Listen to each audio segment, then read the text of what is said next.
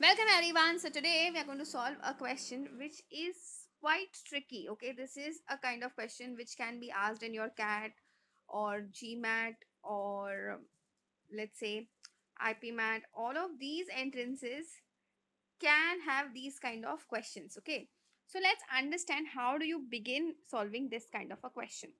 Okay, so now one very important thing to always remember is that whenever you have these kind of questions, you should quickly start noting down the kind of details they have given us. Okay, so they have said the ratio of the present ages of Rima and her son is 7 is to 3. So R upon S is given as what? 7 upon 3. Then they're saying A years ago the sum of their ages added up to 48, means R minus A plus S minus A is equals to 48. Now they have told while the ratio of their ages then, okay, so that means R minus A upon S minus A equals to 3 upon 1, so I can write it as 3. So from here I can say R minus A is equals to 3 times S minus A.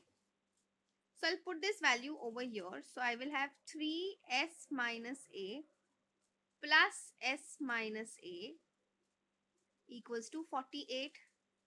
So this looks like 4S minus A equals to 48.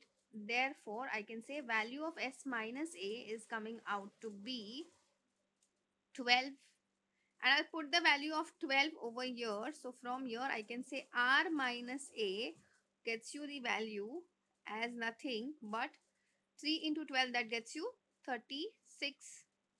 Okay, so now add them, or rather no, let's subtract them. So what happens in this case is you will have S minus R, and this A minus A gets cancelled because you are subtracting.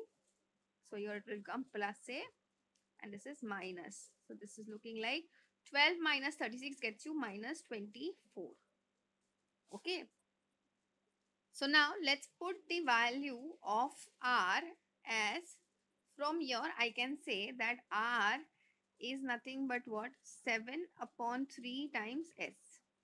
So let's put it over here in this equation. So I have S minus 7 upon 3 times S equals to minus 24. So taking the LCM, you have minus 4 upon 4S upon 3 equals to minus 24. Therefore, this and this will cancel and you will have value of S coming out to be 18. Now if S is coming out to be 18, so you will put this value over here and put it in this. So you will get the value of R as nothing but what? 42. But your question is not ending over here. Please understand. They are telling you to find the ratio after 2A years. So from here, let's put this value over here of R and you will find the value of A. So from here, I'll say A is coming out to be 6.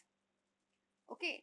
So now basically what you have to do in this case is we will put the value, or we'll try to find the value of R 2A years ahead. So R plus 2A, that gets you what? What is R? R is 42.